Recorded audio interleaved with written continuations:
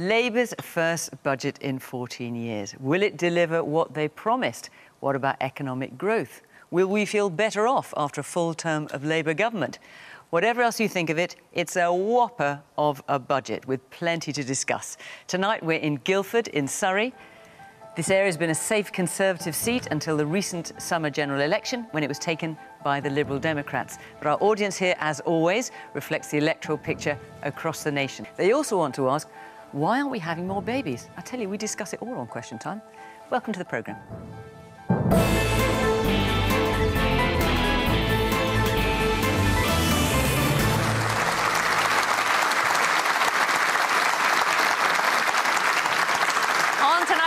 From the government, we have Darren Jones. As Chief Secretary of the Treasury, he's been at the right hand of the Chancellor throughout the months of budget preparations and delivery in the Commons yesterday, of course. From the Conservatives, Andrew Griffith is Shadow Secretary of State for Science before politics. He had senior roles at Just Eat and Sky before becoming Chief Business Advisor to then Prime Minister Boris Johnson in 2019. Munira Wilson is the Liberal Democrat spokesperson on education. After training as a tax consultant and then a decade as a lobbyist, she became MP for Twickenham 3 years ago and is now one of 72 Lib Dem MPs. The entrepreneur and philanthropist Sir Tom Hunter started selling shoes from the back of his van, a business that grew to become Sports Division, the largest independent sports retailer in Europe. In 1998, he sold that and set up the Hunter Foundation, which sponsors educational and entrepreneurial projects around the world. And after a career in journalism, when, incidentally, he was my boss at the 6 and 10 o'clock news, Sir Craig Oliver became Prime Minister David Cameron's head of communications in 2011. He then wrote a book about Brexit, now presents a podcast, and works in public affairs.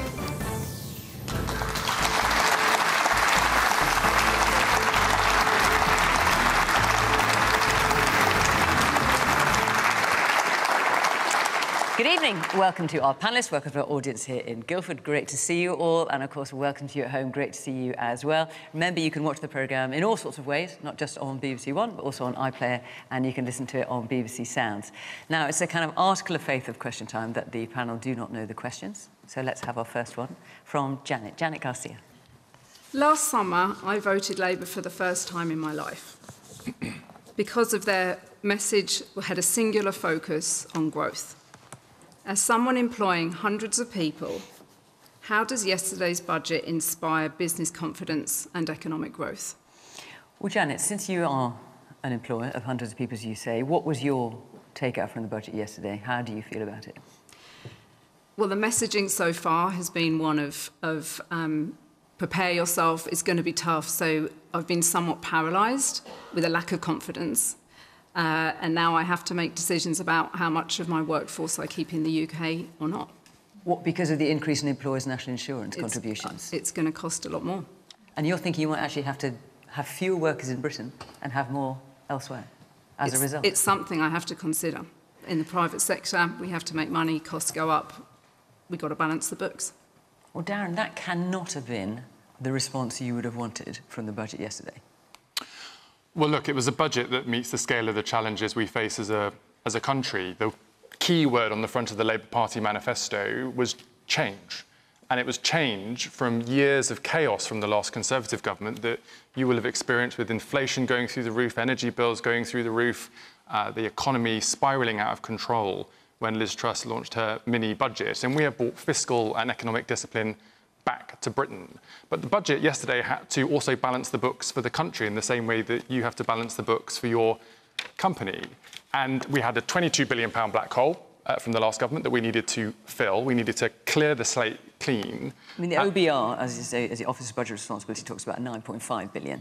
You keep talking about 22 billion. They're two different figures, but do carry on. Sure. And we've published a spreadsheet that shows you line by line what the £22 billion is, which you can see, which was released with the budget yesterday. So you can scrutinise the detail. So what do you say to Janet? Because Janet's a business person. She's actually thinking about whether or not to employ fewer people here and possibly more people abroad as a direct result of your budget, which, and as we know, you talked about growth endlessly before the budget, and you want businesses to grow. Janet's thinking she might have to shrink her business here.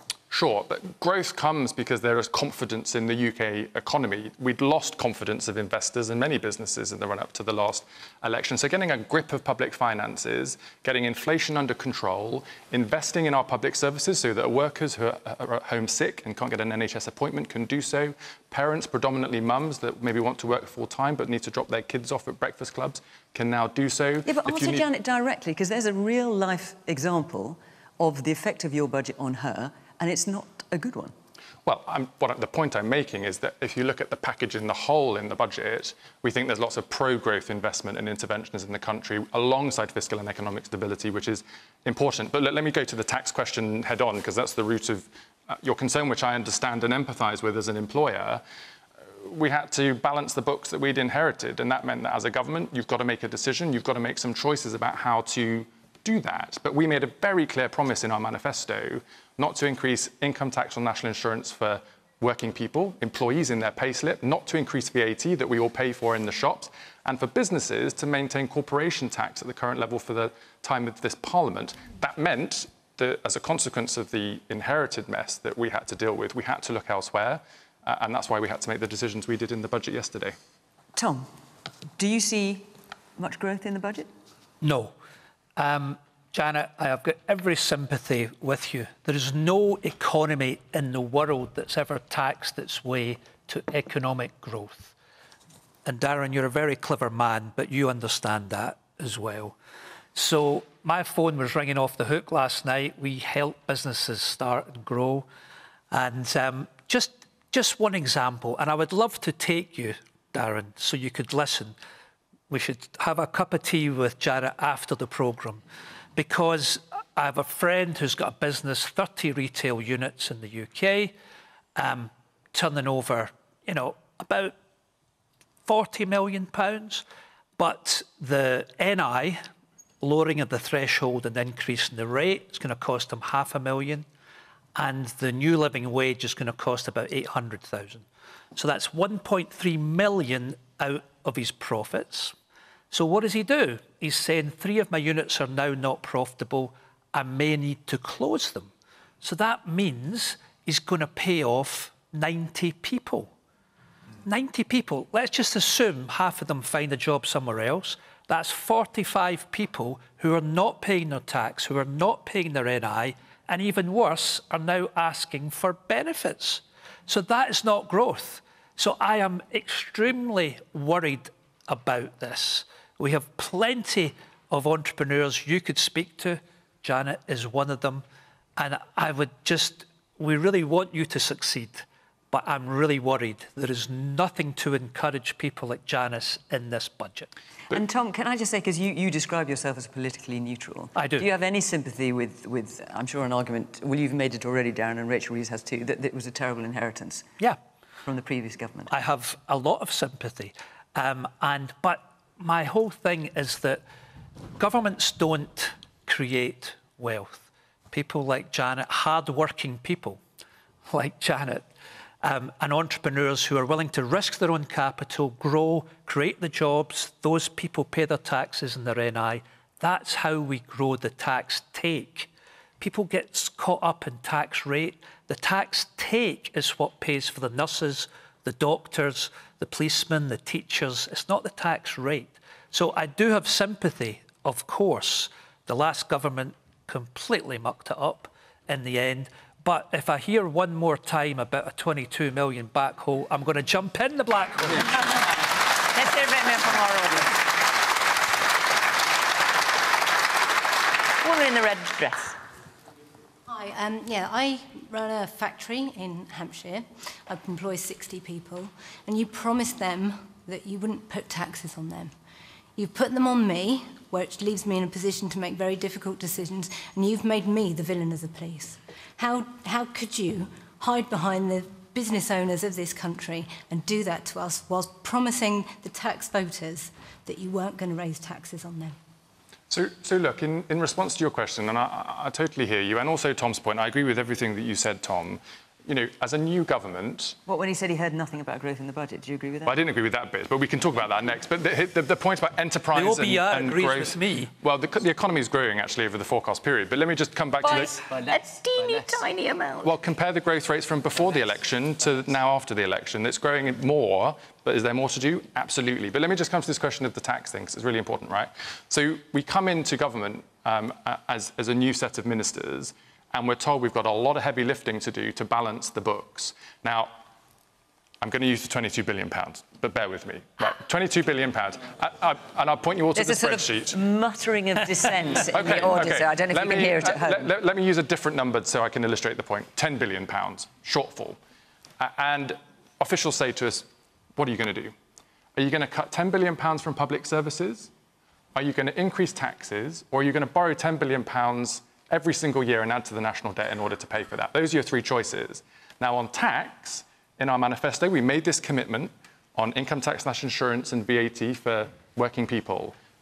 That's a promise in our manifesto. You can't come in as a new government and say, I'm now going to break the promise in that manifesto this side of the election, because people already think that well, lots as of you politicians know, some people are saying you effectively are breaking that promise. Well, because, I refute in fact, that very strongly. I refute people it very strongly. Are going to experience the effect of the increase in employees' national insurance in their wage packets. But the point, with respect, is you have to choose. You have to choose. You can't come into government and ignore the problem. You have to choose. All right. Well, look, we have lots of hands up. I'm going to come to the rest of you as well. But let's hear what our audience thinks of the choices you've made. Yes, man there in the dark sweater, yeah. Darren, I don't know why you ring-fenced the NI, VAT and income tax. It's like you did it to make a political point in an election which you were always going to win. I think most reasonable working people would be prepared to pay a bit extra to get the services they want. OK. Man in the white shirt and the dark blue jacket. Yeah. Yeah, hi. Also a business owner, so I'll join you for that cup of tea, Tom. Great. There's only 27 people in our company, but it sounds like you've upset all of the people that are owning businesses. And fundamentally, where is the platform for growth for our businesses? You've taxed us, thank you. Now, what do we do to actually grow? My business is growing at 60% year on year, so we're in a good place, but you've just made it more difficult. OK. Let me hear from the man in the pink shirt with the glasses there. Yeah. I mean, the Labour Party made a point of saying they were going to make the people with the broadest shoulders pay the most. The only real action I heard in yesterday's budget was about raising the tax on private jets. I mean, that's not a drop in the ocean. Why did you go for the poor employers over the people who have much deeper pockets? I was very disappointed when I saw that. Let me, before I come to Andrew, let me just ask, is there anyone here who saw stuff in the budget that they welcome?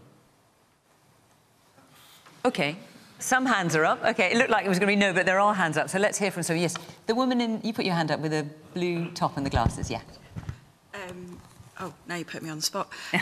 The transport links, I think, was a good one, especially for up north. I've got family up north who will welcome that. So. OK.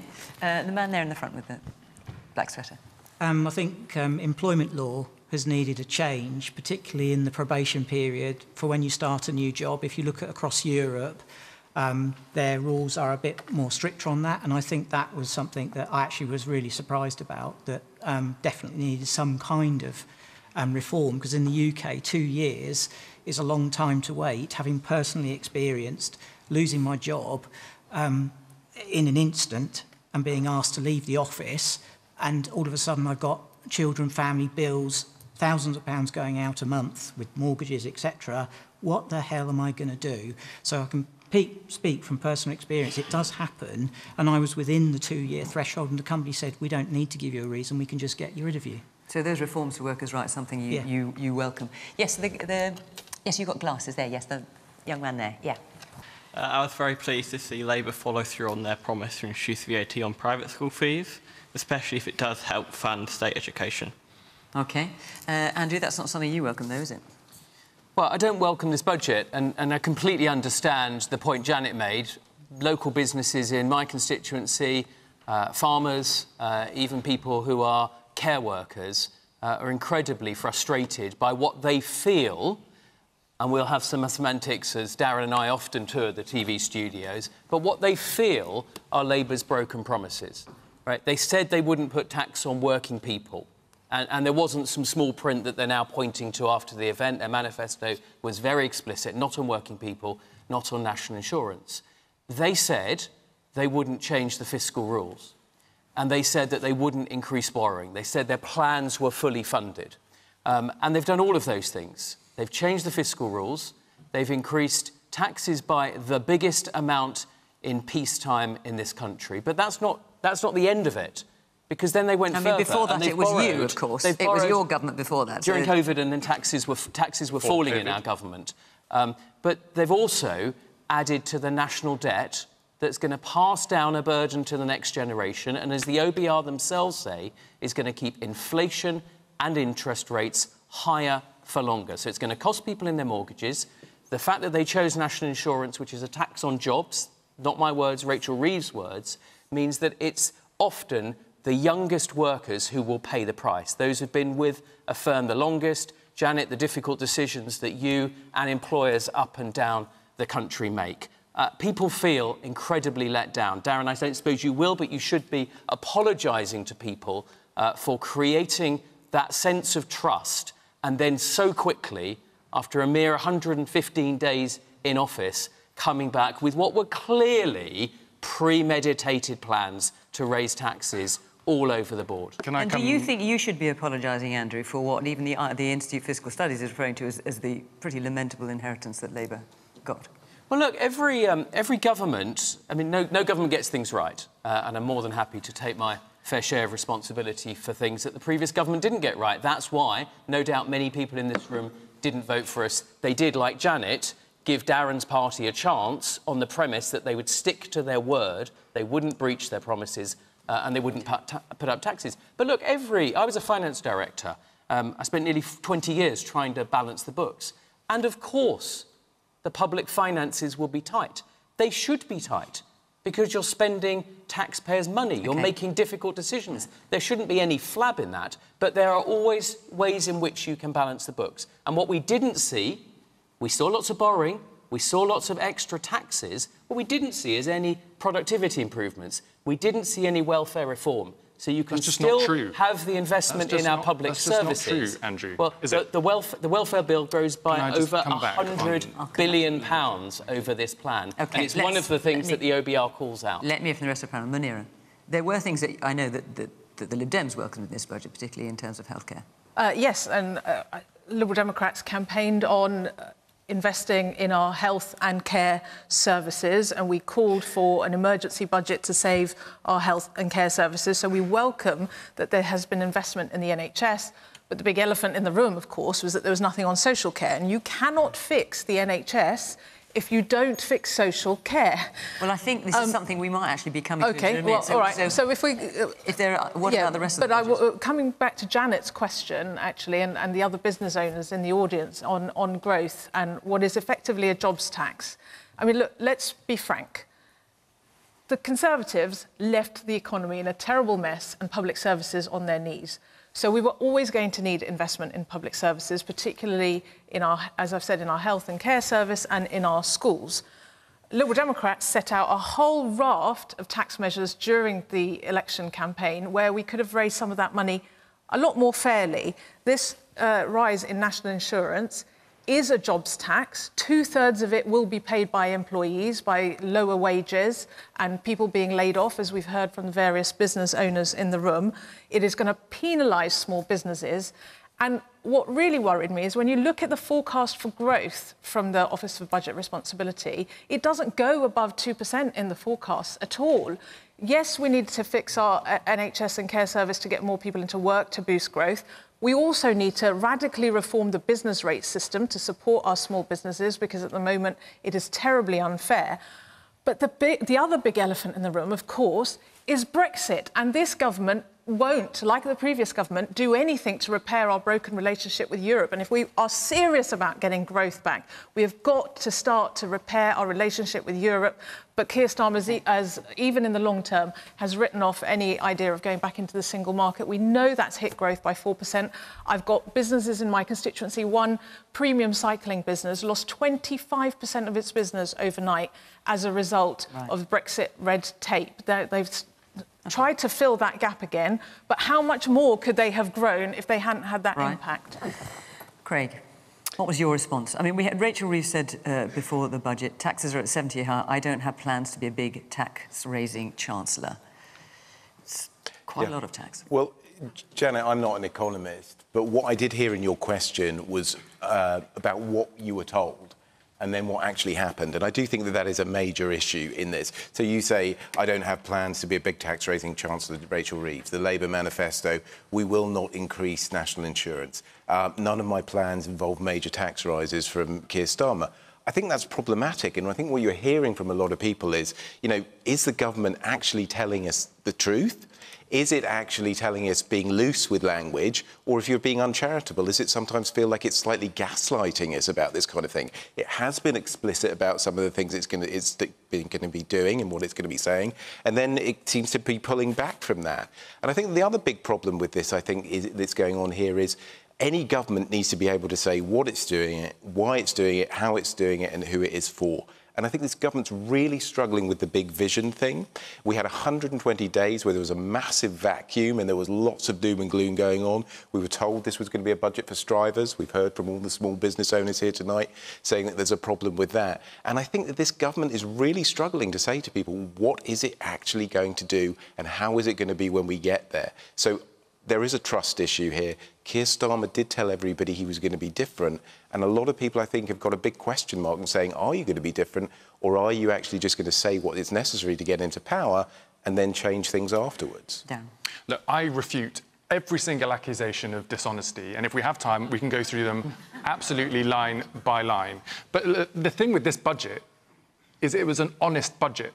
It was an honest budget about the inheritance from the Conservatives. It was an honest budget about the poor state of our public services. It was an honest budget about how much it costs to get a grip of public finances. But hang on a second, Darren. So when Rachel Reeves said, I don't have plans to be a big tax-raising chancellor, and tax is now going to be at record levels, how do those two facts go together? Because this budget's trying to do two things. It's trying to clear up the mess that we inherited, that you... Me, Parliament, no, I get that, and you said OBR. that, but I'm just talking, you say you refute all things that you've been saying. But how do those two facts, how can both those two things be true? Well, because you then have to deal with the reality as you find it when you come into government. And look, colleagues here are calling for tax cuts or more spending. All of these things have to be paid for. How would you pay for them? And look, to be fair to Andrew, and we've worked together for many years, I'm very fond of him. Not entirely reciprocating. Sure, it's very happy. I'm a nice guy, right? I mean, I'm fond of Andrew. We work well together on the Science and Technology Select Committee. And he knows what he's talking about. Because Andrew was Economic Secretary to the Treasury when Liz Truss was Prime Minister. And what happened then, Andrew? When you ignored the OBR, when you sacked the Permanent Secretary at the Treasury, when you announced £45 billion of unfunded tax cuts, when you sent the market spiralling, mortgage rates going through the roof, and completely discredited your party and the economy. That is the mess that we're having to deal with. That's why this is an honest budget. Did I want that inheritance? Absolutely not. Well, you may well have wanted, and we shouldn't just look backwards, Darren, because you are in government, and to govern... That's why we're making the choices. No, that's not right. What's your choice? What would you do instead? You inherited... What would you do instead? You inherited... What would you do instead? I'll let you rant. Well, tell the audience your choice. You inherited an economy. You inherited an economy where inflation had come down from 11.1% to 2%, where interest rates were falling, and we were able to bring taxes down, and we presented balanced forecasts to the OBR. That's not what the OBR said. On the current fiscal rules that had good headroom in them. Hang on, the OBR said there were figures that were not clear to them. They said it was materially different because you were not transparent about the state of public finances. That's the language of the OBR report. I've just quoted it. It's simply not true. And the OBR speaking on the Today programme this morning on the BBC talked about how nobody should be using their figures and their words to legitimise what Darren has been talking about. In fact, there's no mention of 22 but you're billion using their words to legitimise what you're talking about. So let's just call a halt there for a minute, because this is one aspect of the budget we're talking about. There is a question on another aspect of the budget I want to get to, and that is from Charles Louis, or Lewis. I'm not sure how to say your name. Yes. Will the billions being spent on NHS really fix the actual problems, such as lack of staff and lack of decent hospitals? Right, so there's a £25 billion rise in the NHS budget over 2 years. That was what was announced yesterday. Munira. Well, there are a lot of questions to be answered. It's an eye-watering amount of money. We haven't seen the detail of how it's going to be spent. You asked about new hospitals. I mean, we were promised 40 new hospitals by the Conservatives, which were a complete and utter fiction. We've not had any reassurance from the Labour government that those are going to be built. My concern is that if we want to try and fix the NHS, we've got to fix the front door and the back door. By the front door, I mean primary care, so investing in our GPs, pharmacies, dentists, and also in our public health to prevent people getting ill in the first place, so there's fewer people going into hospital. And then we've got to fix the back door, which means sorting out social care so that when people are well enough, they can be discharged, but there just aren't enough people, to your point, working in our social care sector. We need to boost their wages, and actually the employers' national insurance rise is going to put a lot of our social care providers under a lot of pressure, because the vast majority of social care providers, whether they're care homes or providing care in your own home, are private providers, and they are going to have to shoulder the burden of this national insurance rise. So I haven't heard anything on social care. We didn't get any commitment on public health. And we've yet to see the detail of how these billions are going to be spent. So whilst Liberal Democrats, as I say, campaigned on health and care, and Wes Streeting, when he got into office, said he had 72 Liberal Democrat pen pals because we were all writing to him about hospital projects and other health projects in our constituencies. So we consider it a Lib Dem win that there was a strong focus on health. There's a lot of questions still to be answered, and we need to see that breakdown. We need to see investment in technology to make it much more efficient, and we all know that NHS technology is dire at times. Let me hear from the rest of the panel. Tom. OK, so NHS, Wes Streeting has taken over, and I actually think he's been very articulate, but I always judge people in what they do and not what they say, and it's early days. But he says the system's broken, but he's going to fix it. So it has to be welcomed, £23 billion into national... 25, actually. 25, OK, I've got my numbers wrong. 25, but if you put 25 billion into a system that's broken and expect different results, that's the definition of insanity. And therefore, I mean, what I've spent my life doing is going into companies that are usually broken, and I go and listen to the people who are doing the work in the front line, and they normally know what's what, and then we just sack the people above them, the directors, and we get on with it. So I understand that Wes has looked around the world. I think there's been lots of good reports from very, very prominent people. But now the hard job is to manage 1.5 million people. That is almost impossible. This is the hardest job in government, is to manage the NHS. What I would like to see, I would like to see a hypothecated tax for the NHS. So a specific part of everyone's tax to go directly for the NHS and only for the NHS? Absolutely. And I actually agree that those with the broadest shoulders should carry the heaviest burden, of course. And I would like to see a tax specifically for the NHS and then hold government to account. Because let's face it, this system we have of hard-working people grow their businesses, the government tax us, government tax you and me, and then they decide how to spend it. The government, and this is not a party political statement, but governments are not very good at spending our money. In this budget, 11.8 billion has been set aside for the blood scandal. 1.8 billion has been set aside for the Horizon scandal. Both terrible scandals. 700 million was wasted in Rwanda. There was a 10 billion IT project way back 2011. Interestingly, guess which company the IT system was? It was Fujitsu, who also put in the Horizon system. I think somebody should be knocking on their door for the money.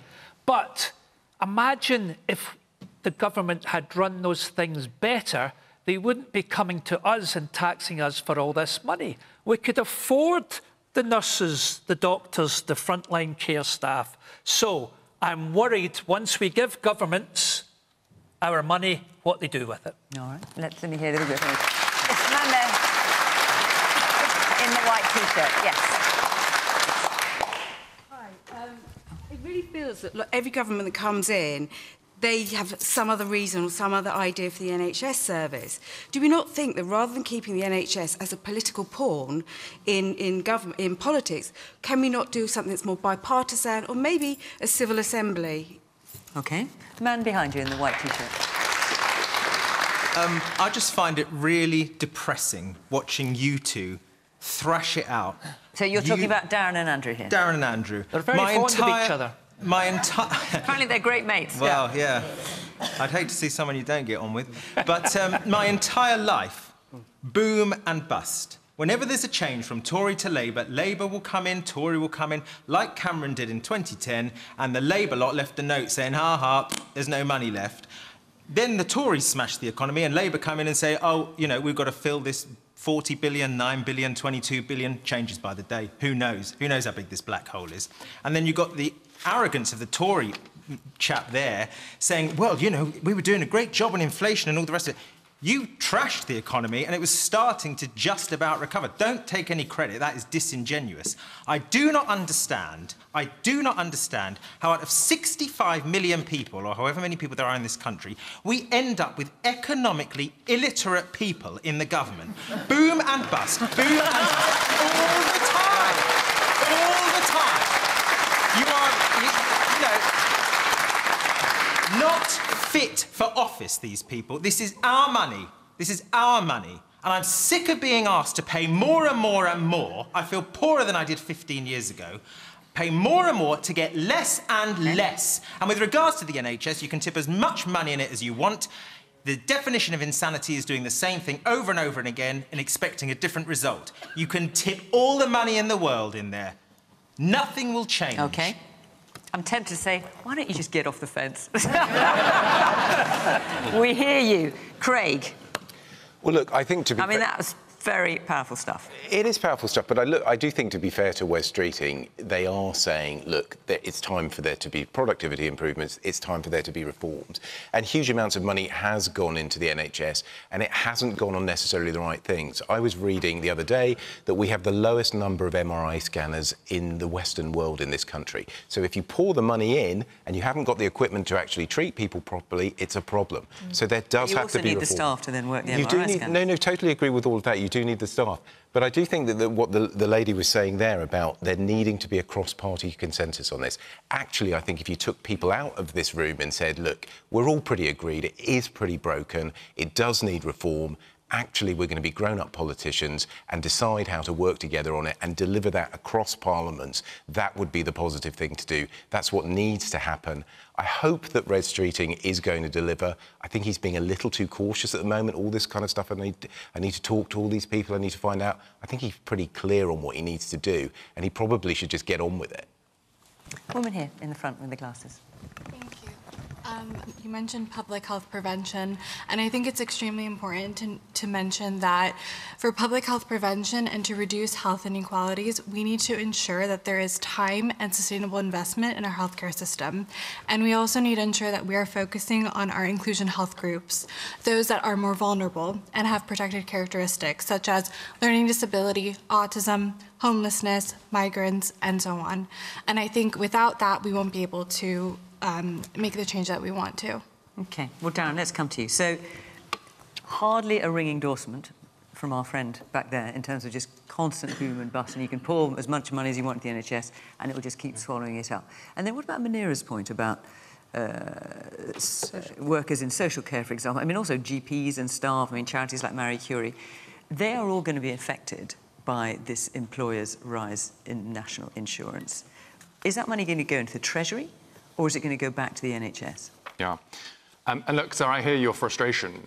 I will just say, though, that if I believe... You also said you're economically illiterate. No, I heard that. I know, you're entitled to your view, and I respect it, sir. But I would just say to you, if I believed that nothing would ever change, I wouldn't be sat here today. I'd go off and do something else and not have to sit in front of audiences on national television trying to set out how we're trying to change things. I am optimistic about the ability for government and our country to rise to the challenges in front of us. I am optimistic about the role that politicians can play in our democratic system, because the alternatives, quite frankly, are not a system that I would want to be part of. And look, are things hard?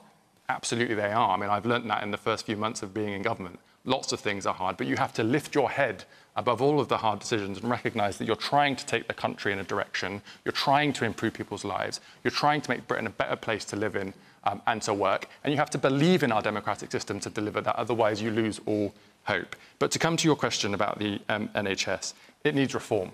I mean, Wes has been very, very clear about that. The money we've put in is money to put in to deal with the huge backlogs. So many people waiting at home for their elective treatments. We need to get them in, we need to get them seen.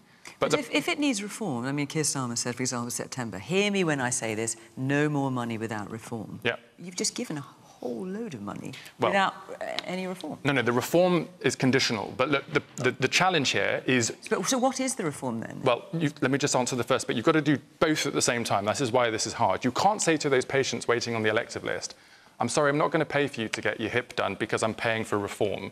You've got to get those patients seen and you've got to do reform. And again, that is difficult to do, but the NHS is the first to recognise, as well as ministers who help lead NHS England, that the system needs to improve. And just at a demographic level, as a country, our population's getting older, there's more demand in the system, and the NHS is not performing well. So it's difficult, but reform and growth are the watchwords of this government, because growth is the only way to sustainably get a grip of public finances, and reform is the only way to be able to improve public services for the people that rely on them and the people that work in it. What about Munira's point about employer national insurance for charities like Marie Curie, for workers in social care, for employers of workers in social care, and for GPs and their staff? Where's that money going? Because they're going to have to pay higher wage costs.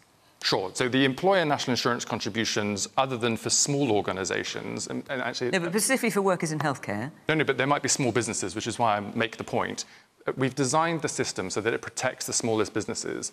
So the OBR's confirmed that over 50% of businesses will either not pay any more than they're already paying, or they will pay less or nothing at all, because we've increased the threshold, the allowance, from £5,000 to £10,500 a year. Many small businesses today are realising they're going to pay less under this arrangement than they did before. So for small organisations, we have tried to protect them from the decision we had to take about raising taxes. For the broader public sector, because of course this is all ultimately a cost for the Treasury, we're going to be working that through the system, understanding the implications for different public services, and we'll have to find a way to pay the bill. So GP surgeries and their staff, are they going to have to pay employers' national insurance contributions?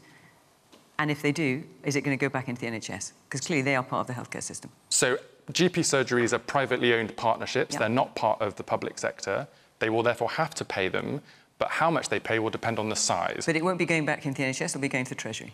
Well, it will come to the Treasury, as taxes always do. But of course, we've made the commitment to put money directly into the NHS, so it will flow through, yes. Andrew. I'll be quick in the interests of time.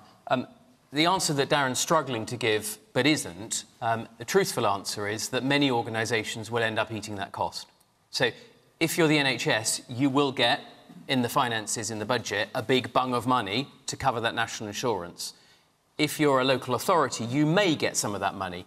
But if you're a charity, if you're providing Marie Curie nurses or Macmillan or the voluntary sector, you won't be compensated for that national insurance. You'll have to find that money from somewhere else, or you'll have to make some even more difficult choices. So I agree with Munira about the care sector. Ultimately, the NHS system relies critically on what happens at the end of that pipeline. And the end of that pipeline is very often the care sector.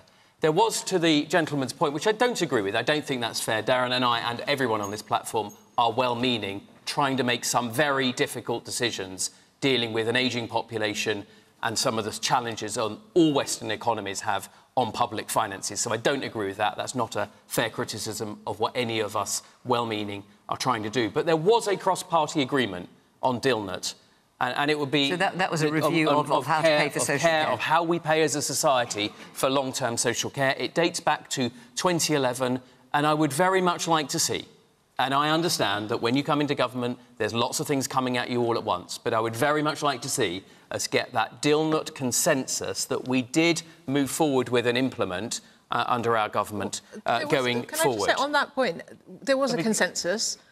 We legislated for it during the coalition years, and as soon as the Liberal Democrats left government, George Osborne decided not to implement it, and then we've ended up with another decade of complete inertia on social care. So there was we legislated. You predate me because I was only elected in the last government. But what is clear? What is clear? Hang on. What is 2019? The last government did move it's well forward. documented. There was legislation, and it wasn't implemented. I don't want to upset our friend again, but we had implemented DILNET. It was going to come in. It's at the very least. Under the Conservative government, it didn't come in. No, it was. It didn't. No, it didn't. There's no question. There was an Andrew DILNET review, and it was going to limit the amount that people were going to pay for social care, and it never came in. We can't, on the one hand, say that we want to plan for the long term. When a government then makes a commitment for the long term, and there was a consensus about DILNET... But it didn't do it. That's the point. Well, it was going to come in this year. I mean, it takes time. If you go to every... OK, that's 13 years, that's quite a long time. All right, to every local authority in the country, these things take time. But you didn't let me answer the question on the NHS. We as a society can absolutely rediscover how to deliver world-class healthcare. Our life sciences companies, as Minister, are the best in the world. The personalised medicine that we're able to do, the things that can be done with data, the application of AI, I'll stop because you want to keep me short. But absolutely, as a society, we've got it within ourselves to deliver that. You have to put in the money. The debate we're having tonight is not about the level of investment, it's about the choices you make, the values as to where you get that money from. We can do this. We're going to take... probably only got time for one more question, actually, but before we get to that question, I just want to say where we're going to be next week, in case you would like to come and be part of the audience and put in your opinion.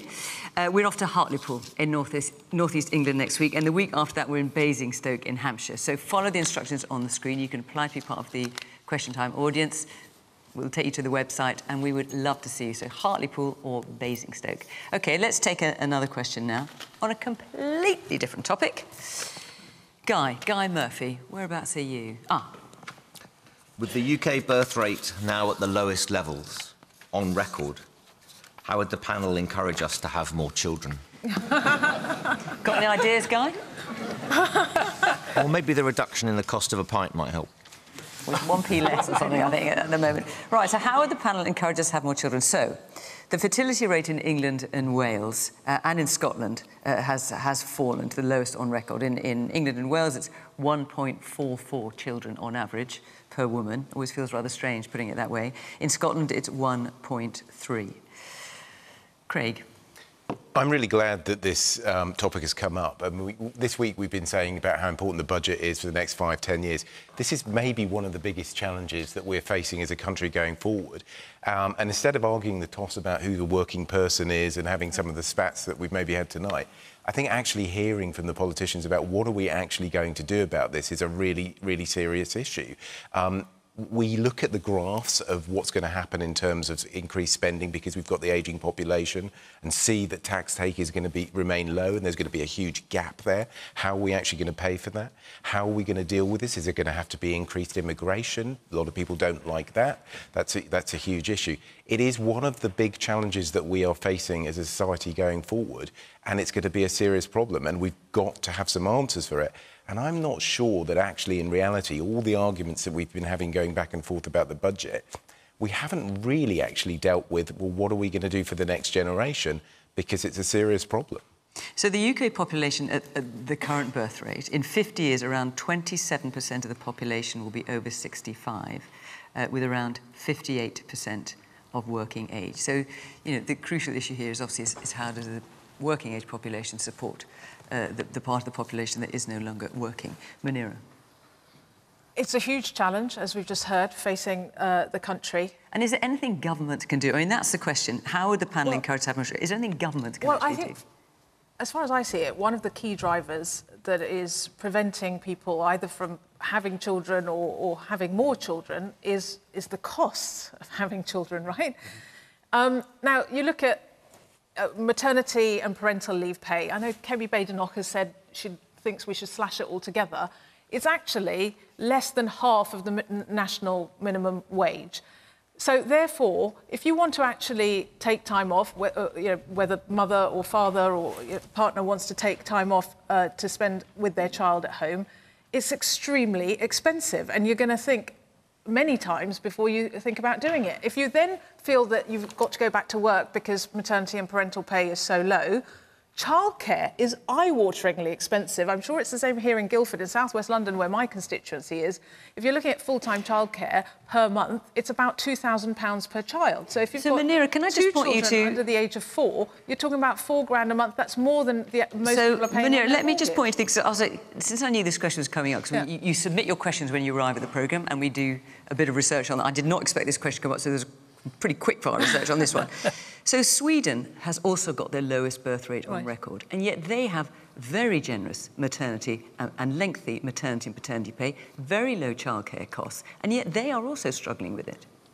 Well, I mean, housing costs is also another issue. I mean, I'm not sure why it is in Western economies that we are having fewer children apart from the costs. I think tackling the costs of giving families the choice of whether they want to spend more time at home, go out to work. But we've also got to build more houses because housing costs are going up, and that's one of the big drivers around why people are Well, look, there's worried about having children because they can't get their homes. Lots of women with their hands up, so let's hear from some of you. Yes, woman in the red jacket. Thank you very much. So I agree with you, Munira. It's extremely expensive to bring a child up in this country. I come from deep poverty, and I chose to have one child because I wanted my child to have a quality of life. My worry now is not only are people making choices like me, I'm seeing the younger people looking at us, looking at the taxes, looking at what we have to pay, and then saying, I'm going to leave. I'm going to get my education and I'm going to go out of the UK. So you've got two effects here, which is really, really worrying. Okay. Woman right at the very back. Why would we want to? Why would we want to have more children? Our government has previously, and this one, you are not setting us up for our children to have quality education, quality lives, quality health care. I'm sitting here as somebody who had to stand in a GP surgery and not leave and be threatened to be arrested before my son could have help for his mental health. Why would we want to have more children? Why would we be encouraged to do so when we can't afford them and we cannot support them currently? Okay. Woman there in the flowery top. Yes. Hi there. I agree with everything you're saying. I think it starts a lot earlier. So there's university costs, student loans, housing costs for young people. They can't afford to have their own place in order to have a family. It's happening a lot later. My eldest son is 31. He's just about to move to Sweden. It's too expensive. He's saved and saved and saved. He's got about £42,000 in a reserve for deposit for a flat. He can't get anywhere near it. Tom? Wow, so I want less government, not more government, and I definitely don't want them poking into my sexual behaviour. Listen, can I just tell you, I found out this... I don't think we're going to, by the way. Can I just tell you, because I found out this great fact, Tom, which is that in 2022, Vladimir Putin revived what he calls the Mother Heroine Award. Mothers are awarded £1 million rubles, it's about 9 grand, once their 10th living child turns 1, and they get to meet Putin at an award ceremony. Wow. I tell you, that's how they're doing it over there. Anyway, seriously, I mean, it's a serious... I'm making light of it there, but it is clearly a serious Maybe issue. we should get them to meet Keir Starmer then. But it is serious because the simple economics of it is that more people entering the workforce pay the pensions of those retiring, and we're in a demographic time bomb.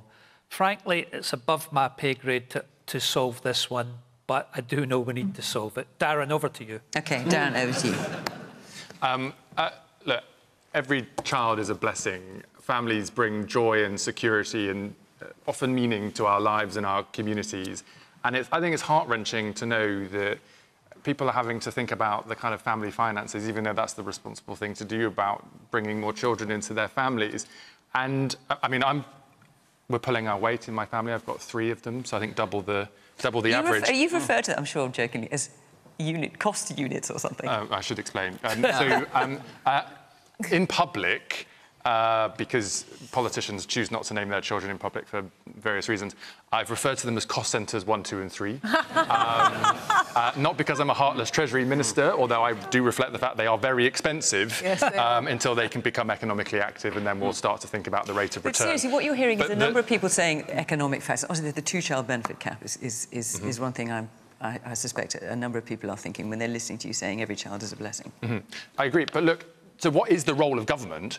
I think the evidence is clear that it is a cost pressure for families, especially now that over the last few decades, more women are going into work, which is something we celebrate and want to support, but therefore you need the childcare infrastructure in place to do that. Having been through this process of nursery fees, I mean, it's tough to impossible for many families to afford them, which is why this government's committed to giving funding to primary schools to convert empty classrooms into nurseries, so that there's more nursery provision at your local school. It's why we're funding breakfast clubs at schools, so that if parents need to get to work on time and they can't do that at the moment because of the school drop-off, there'll be free breakfast clubs to be able to drop your kids off earlier. We do have an issue in society where disproportionately politicians have pushed money towards older people, and that's just the fact. I thought that it was really interesting when you did the winter fuel payment thing. I thought you were going to make the argument about fairness and redistribution, but again, we didn't hear anything about that at all.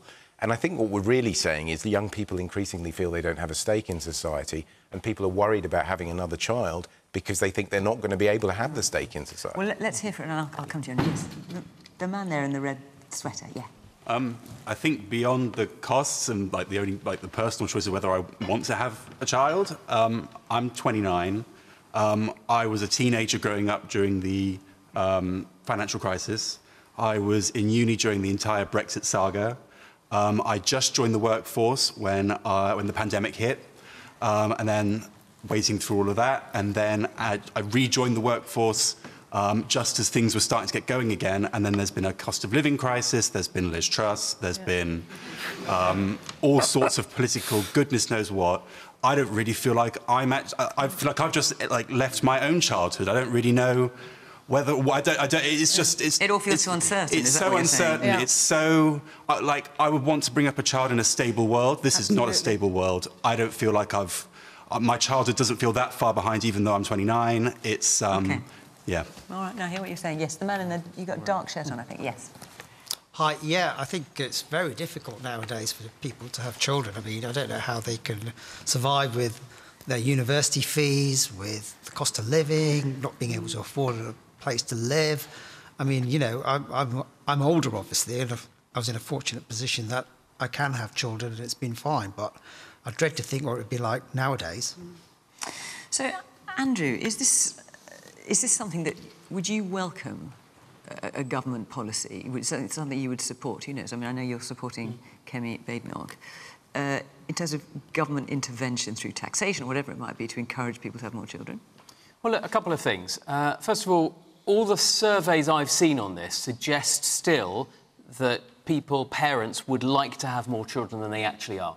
So there's a latent level of demand. Yes, societies are changing. One of the great opportunities of an ageing society is there are more grandparents. There are more people at a different point in their life as well. And there's a big part of this, to me as a Conservative, about how you make family structures really work well. But we have also heard a lot about frictions and with others in terms of the need to build. One of the potential challenges of procreation is if people are still living under the same roof as their parents into their 20s and late 30s in many cases. So we've got to get down the age at which people have the opportunity to buy homes.